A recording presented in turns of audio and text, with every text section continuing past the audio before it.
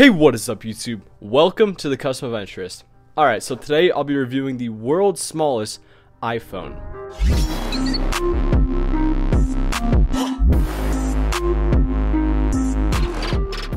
Okay, so this model is called the Soyuz 10s, so it's pretty much the model of the iPhone 10s Max.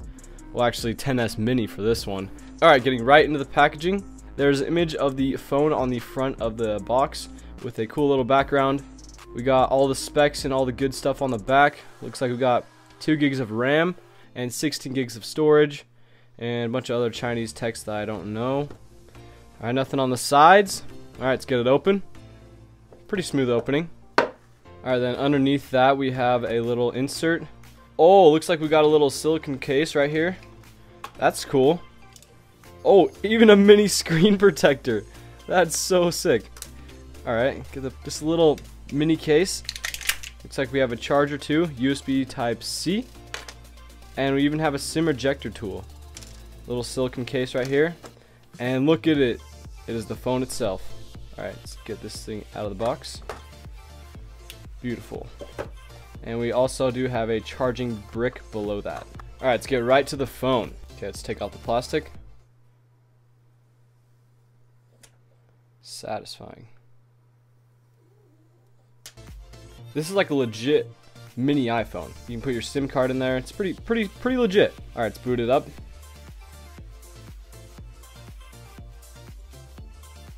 All right, we have the case on. Looks like it is starting the system up. Very cool. Look at the rest of the phone. Got a camera on the back and everything. It's made of glass and metal. Feels very high quality. This is super small. It is logged in, so looks like the iOS screen. And yeah, so I have my friend here. He's gonna help me out, give his opinion on the phone. So my first impressions on this phone, I mean, the materials seem to be pretty premium, pretty nice, comparable to even like the real one maybe with glass. And then the metal, you turn it on. Super tiny, looks like Android on the front. Swipe up, look, iOS looking apps and stuff. Pretty nice. Bezels are a little large, you know, but it's a small phone, so in comparison, it's similar probably. Let's test out the camera here. So the front actually looks pretty good. If you can see through here, not bad quality. Go front facing. There we go. Probably hard to tell what's going on, but from my view here, it's really not too bad. But on that overall, it seems like a pretty solid phone. I know it's mini, so it's more of like a funny thing probably, but it seems like they did a good job on it. Alright, so this is the world's smallest iPhone 10s. The dimensions on this device are 3.7 inches by 2.01 inches by 0.39 inches, weighing only 99 grams. This is a fully unlocked 4G phone. It runs Android 6.0 and has a quad-core processor. Alright, let's be honest here. This costs around $100 US, so it's not going to be this amazing powerhouse of a phone. But one thing it does have on all the other phones is it has size. Because it is so small, you can still do just about anything that a normal phone can do. It pretty much gives them just an unparalleled advantage against all other phones. It is great for kids and adults alike. But how does it compare to an actual iPhone? For starters, they both have very similar looking apps. But for the Mini, it is running Android. They have very similar build quality, with glass on the front and back and stainless steel on the sides, and it also has that vertical camera setup. It may only have one camera, but it has a flash below that, so it still looks pretty similar. The buttons on the Mini are also very tactile and work well. The Mini phone uses USB-C to charge, and there's also a SIM tray with expandable storage. There's something the iPhone doesn't have. Now I'm going to go through all the pre-installed apps. Alright, so now I'm going to be going through all the apps real quick, just to show them. Alright, so this is the clock. Run the Android clock. Alright, then the camera. Not the greatest quality, but not bad. Gets the job done. Then we got a sound recorder right here. Oh, looks like we have a decibel level on there too. Nice. Alright, settings, just the Android settings. Then we got gallery, the videos I've taken. Then we got a calendar here. calculator, and then we got our downloads, file manager, we got our phone dialer, then we got our contacts. Guess it comes with pre-installed contacts. Messaging app, we got a browser, email, music. Seems weird. What kind of music we running here? Guess you need an SD card, and you got the Play Store.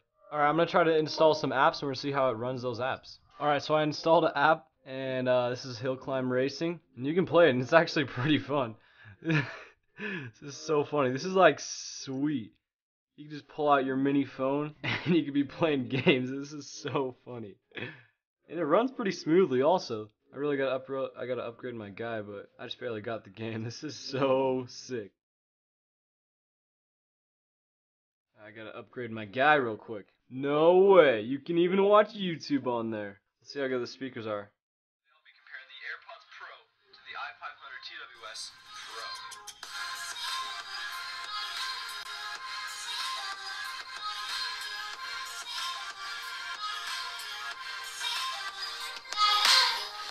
Okay, so I have a second pair of these headphones, and I'll be giving The speakers are pretty loud. If you'd like to They're coming out right here, this little grill, and so they're front-firing speakers, and they're pretty loud. This is pretty sick. instructions will be in the description.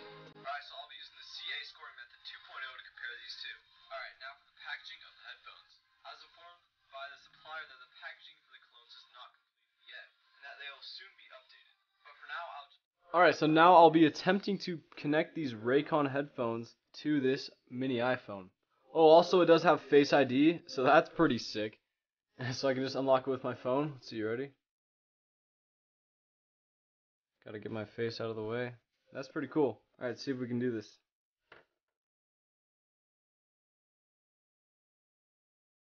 No way.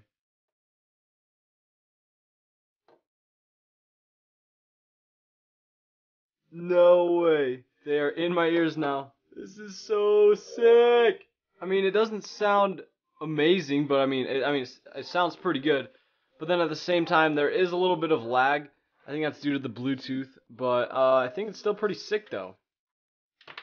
I have to turn these off to unpair them. Alright, so this is the camera and the quality it can produce.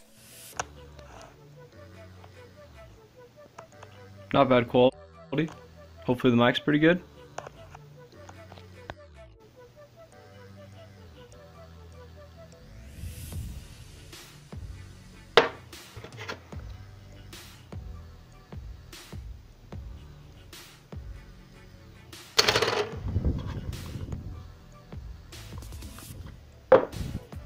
Alright, make sure to subscribe for more cool content. And if there's anything you'd like me to add to these videos and make them better, please leave them in the comments. Make sure to subscribe, and peace!